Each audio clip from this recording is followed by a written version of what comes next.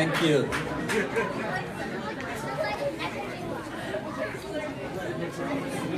Thank you, everyone. We did it together.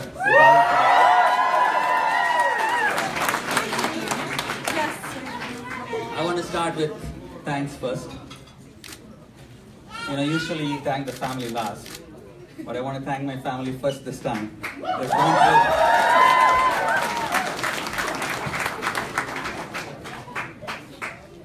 My parents, my in-laws, my siblings, and everyone who did everything for me. But the most important person I want to thank in my family is my wife.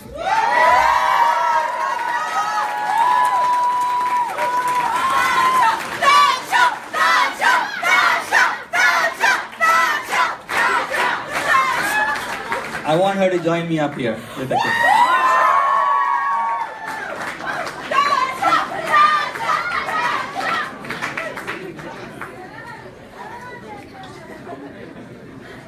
This perennial candidate comes with a wife that perennially supports me throughout. So I'm glad to have somebody who understands, champions, and she was there throughout the last couple of months there.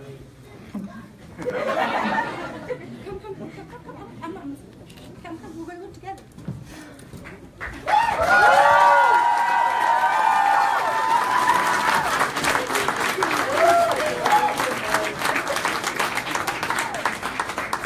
She's been an inspiration and a driving force for me.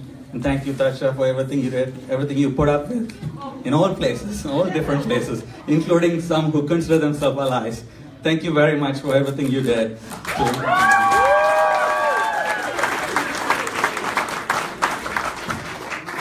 My family taught me hard work. My family taught me perseverance. And my family taught me not to give up. And I want to thank my parents, my dad and mom, Appa and Amma, for teaching me that.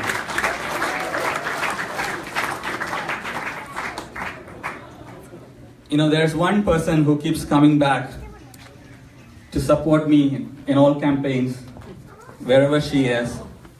She believes in me, she's managed bigger things, but regardless of how small I go, in terms of where I'm running or what I'm doing, she's always there. She always listens. She always tells me what I can do. And I have the biggest respect for this campaign director, campaign manager. She is the biggest mentor that I've had in politics. Let's give it up for Giselle Janas.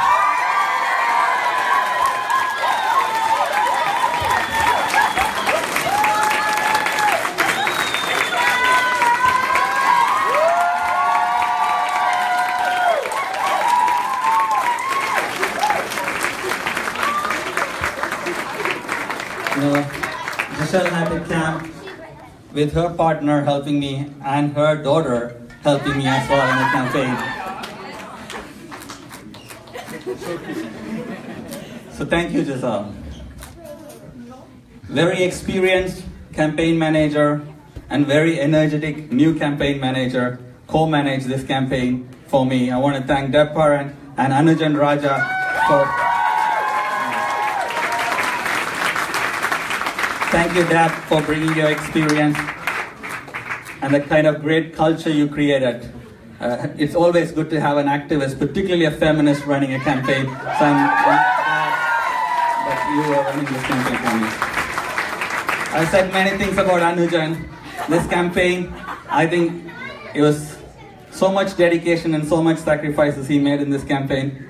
I needed to win it for you this time, and I did it because you have put in so much into this campaign. Thank you, Anujan. Not just this campaign, right from the time he joined me as a member of the team from when he was grade 9.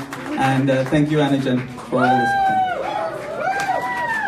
Now, I won't be able to name all the people who are behind one by one. I can't, but I know you're all tired. Many of you are pulling votes for one. But I want to ask Anujan, Dab, Giselle, and my wonderful E-Day team, come on up. Come on up. And all of our VCOs who managed to, and very importantly, the 2 data people managed the data. Please join me up here.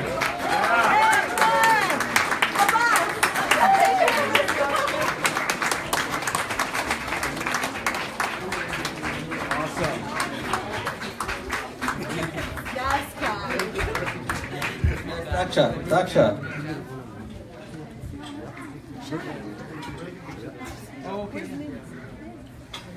Now, what you see here behind me is the new face of organizing in the city of Toronto, new face of organizing in the progressive world.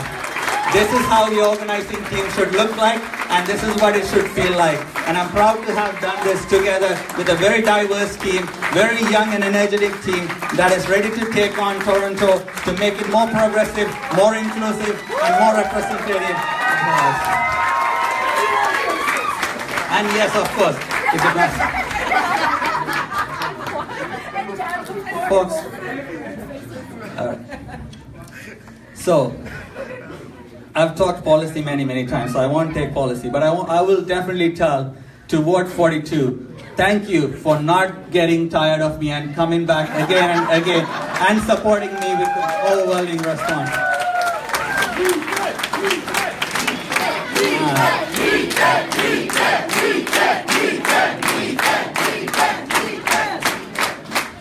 I'm overwhelmed by the amount of response and the faith the community has put in me through this election. The huge mandate you gave me, the trust you placed in me won't go for waste.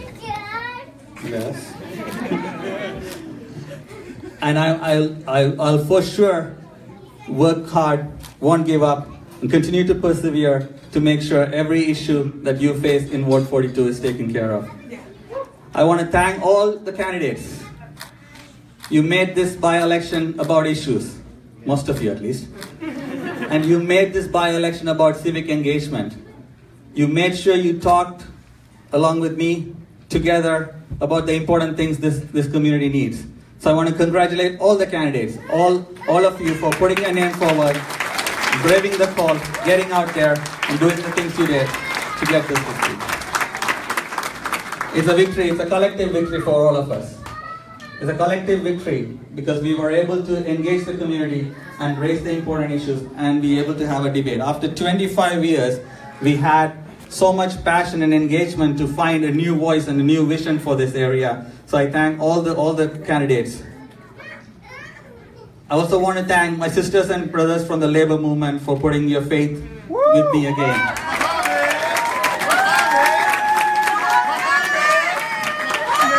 Thank you, Brother Muhammad, and thank you, John.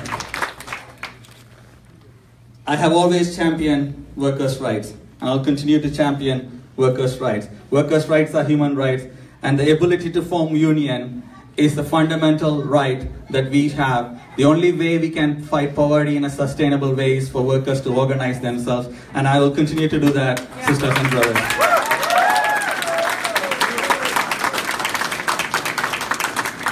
This election was also about unity. The Tamil community has its first city councillor in the city of Toronto, and I'm proud to be there.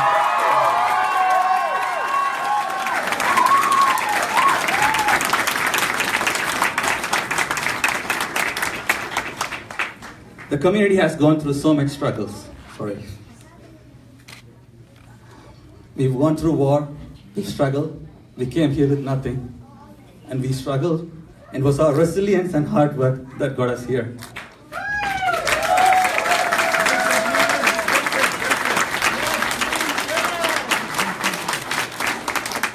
And I'm proud to have had the privilege of being the first Tamil elected to any political office along with Logan Kannavadi 10 years ago. And I'm proud to do that again in the city with the most amount of Tamil Canadians, City of Toronto, as the city councillor.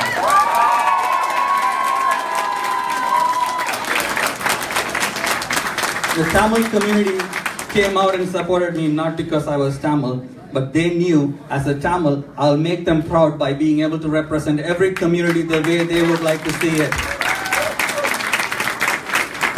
The struggles I've gone through, I understand the struggles of other community through the lens of the struggles that we have gone through. So I'm proud to have support from all political spectrum of the Tamil community coming together, regardless of the political affiliations, to work hard to elect somebody who will work hard for the community and who will be faithful and genuine in their efforts of representing the community. Thank you everyone who worked from the community.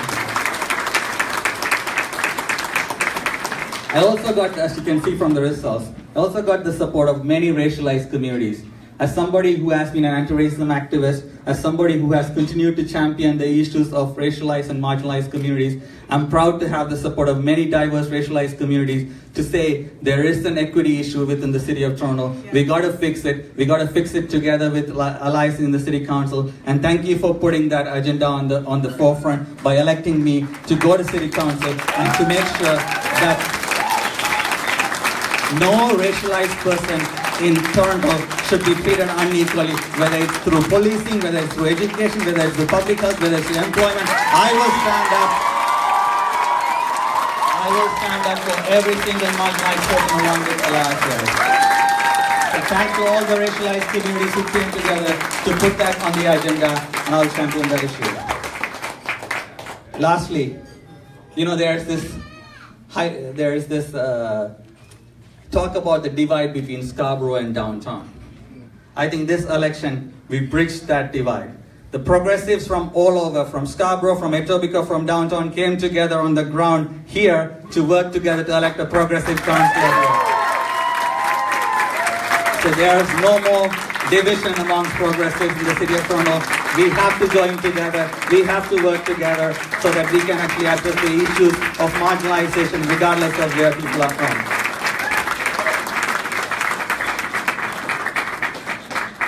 So I don't want to take any more time, but one thing I want to leave is a message for the young people who did the hard work in my campaign. My team has always been driven by young people. And you know, I wanted my team to know that hard work always pays off. And it did. So the youth, remember that. Don't give up. People will tell you that it cannot be done by you. People will tell you, why not choose something else? But don't give up.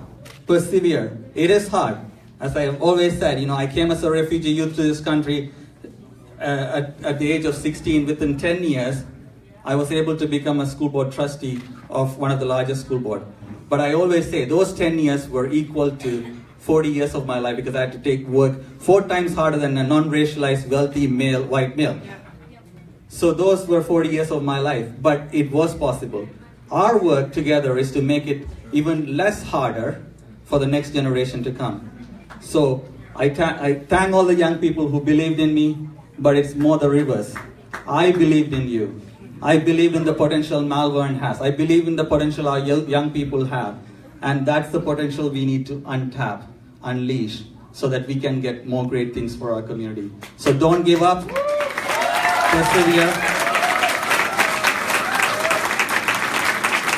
Many of our parents came with nothing.